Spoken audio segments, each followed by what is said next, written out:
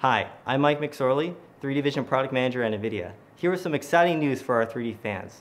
Starting today, YouTube supports 3D Vision. This is really exciting news as there are already 6,000 3D videos on YouTube. Now most people use these anaglyph glasses, these red-blue glasses to view these videos.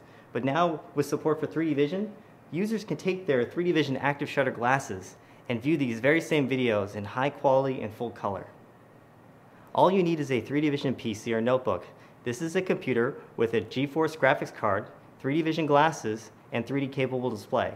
In addition, you need the latest Firefox browser. This is version 4 or later. For users that want to share and upload their own 3D videos, there are a number of new exciting devices that can actually capture 3D content.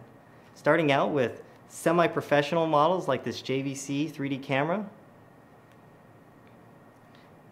Also portable consumer cameras like the Sony Bloggie 3D. And even new smartphones and tablets like the T-Mobile G-Slate by LG.